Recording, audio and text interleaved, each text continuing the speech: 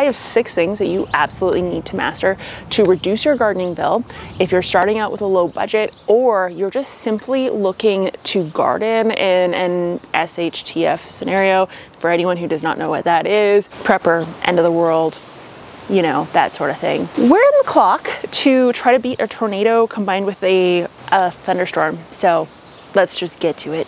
The last 2 are probably the most important, but let's go over the first 4. And you aren't going to learn this stuff overnight. You're not going to just snap your fingers, wake up one morning and say, I know how to do all these 4. I personally haven't even achieved that sort of level of gardening where my input costs are so low that I'm gardening at basically a 0. So number 1, hands down, is gray water. So if you don't know what gray water is referencing any sort of water that is a wastewater, meaning from your laundry, from your dishwasher, from a bath, a shower. Figuring out of how to use this is so important if you're going through a drought. If you have a water main break, like the folks in Calgary, I have a video on gray water and exactly what to use, why to use it, and sometimes even why it's more beneficial than just using tap water. And that's where kind of the second part of this comes. You have gray water, obviously, but you also have the ability to capture water. So having some form of water storage on a large scale, trust me, you want to figure that out. It is a lifesaver. Number 2 is actually seed saving. So the reason why this is so important is twofold. Obviously, if you can seed save, you have an endless supply of seeds. It builds up my personal seed bank, but it also gives me plants that are better and engineered to my environment. You live in a cold climate. What you want to do is look for the plants that are performing the best in your area. So last year we had a drought year. Very hot, very dry. I selected the plants that did the best, performed with the highest yields, the greatest produce delivery, taste, flavor, texture, you name it. I tagged those plants off. I saved the seeds from the produce of those plants, and then I marked down on them 2023, drought, hot, and then whatever plant it is and the characteristic I was going for when I grabbed that. Several videos on how to do this, so go check that out, but absolute must. I think if you asked a lot of gardeners, they would tell you that their highest cost input nowadays is actually the seeds, because seeds prices have just absolutely skyrocketed ever since COVID, like after COVID. Okay, the next one is IDing pests. So not all times you can figure out the solution to the pest, but at least being able to identify them and determine when it's dangerous and when we actually need to intervene, if you will. When I reference pests, I am using the agronomist definition for that. So that does include fungus, bacteria, insects, and weeds that somehow affect the production or the performance of the plants. I actually heavily encourage you to take a photo of that bug because it may look different through a camera versus when you Google it, for example. You want to take the photo, put it in your garden journal, and reference it, how you got rid of it, what it did, if it was good, bad, you name it, and any other details that apply, because if you don't have access to the internet, say there's like no Wi-Fi around, whatever the case is, having that reference is much easier. Books are great, they're wonderful, don't get me wrong, but your own personal garden journal is more beneficial because unfortunately books, they might have 1 or 2 photos, and these 1 or 2 photos may or may not help you identify, whereas your phone, you can take so many different angles. You can write down specifically where it was in the garden, what plants it was on, all. If I die, it was nice knowing you, Geek Crew. So definitely, we're gonna speed this up. Same thing with funguses, bacteria, you name it.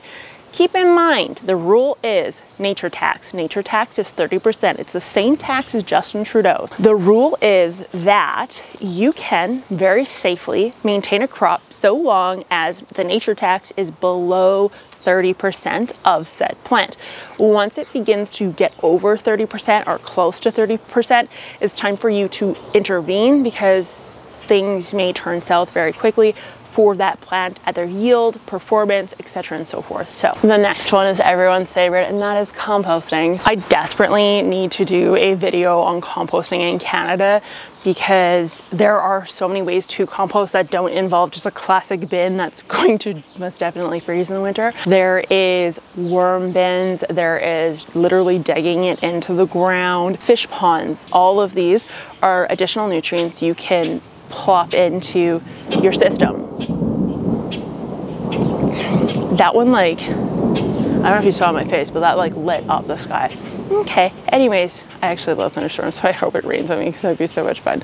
Not the camera. The camera cannot get rained on, but me, myself, and I can. If you live in a rural space or in a place that has a lot of urban hood rats, such as raccoons, actual rats, mice, any sort of vermin, if you will, you want to think about what you're putting into your compost, because eggs, for example, can increase the attractiveness of your garden, compost, and or where you place the compost to birds, mice, rats, you name it. But the second most important absolute must accomplish, if you will, and that is experimenting. There is way too much, in my humble opinion, way too much dogmatic gardening methods out there. They're useless to you. The purpose of gardening is actually, shockingly enough, to have fun and try different things.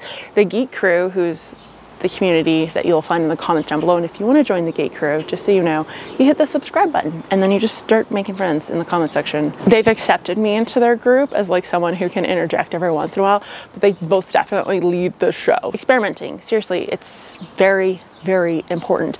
To put it in perspective, I'm just going to turn the camera. Behind me there are 4 different versions of planters. Each one has different bottoms in them: wood, leaves, compost, soil, and I planted them all identically because I truly do want to figure out what is the best way. I don't want to just blanket tell you put straight soil in because that's the only way to go. I want to see if there's an actual inherent difference between what the bottom half of your medium may be.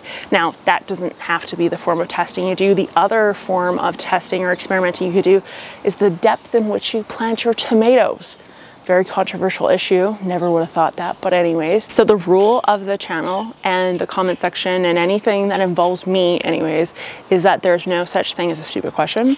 There's no such thing as a stupid experiment. Go do what you want, because that is the point of the channel and the point of gardening. Ultimately speaking, when you experiment, you find things that work, and some things may work better for you than they would for someone else.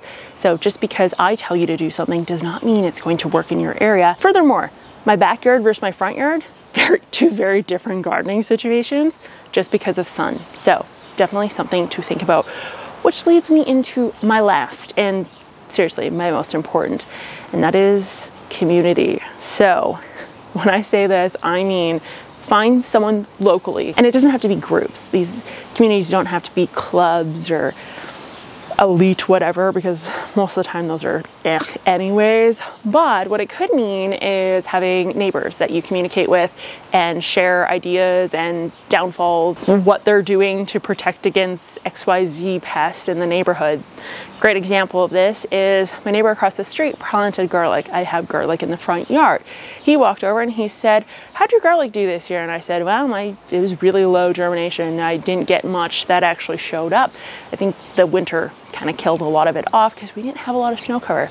Turns out he had the same problem. So instead of him getting discouraged about his first time gardening with garlic, he was able to realize that, you know what, this just isn't a garlic year. The other one is just even my neighbor on the other side. I've gotten them addicted to gardening too.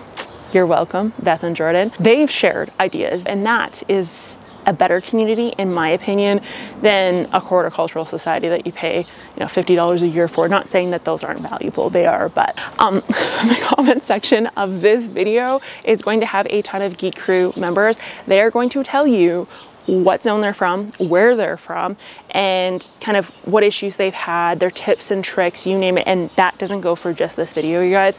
The Geek Crew is a very powerful resource that actually shows up to every single video, and in the context of that video will literally do that. They will say, "I'm from Illinois, I garden in an urban environment. This is," say we're talking about, tomato planting depth. They will say, "This is the depths I planted my tomatoes. These are the things I've noticed." You need to listen to them before you listen to me or any other influencer out there. So I want to thank you guys so much for taking my 6 tips. Gingers, this is our temperature, our lighting spectrum. So I'm probably going to hang outside in this rainstorm for a little while because I can't burn in it and I don't have to put a bunch of chemical sunscreen on myself. So that's a win. I'm going to pop that gray water video up here because I do think that is going to be very valuable to a lot of you. And this video down here is actually what Google thinks you should watch based on what your search has been. I don't know if you can hear that. I don't know how we're not, oh, that's how we're not, this is how we're not getting poured. I was like, how are we not getting like poured on like the rest of the yard? We're protected. Anyways, I'll talk to you guys next time. Bye.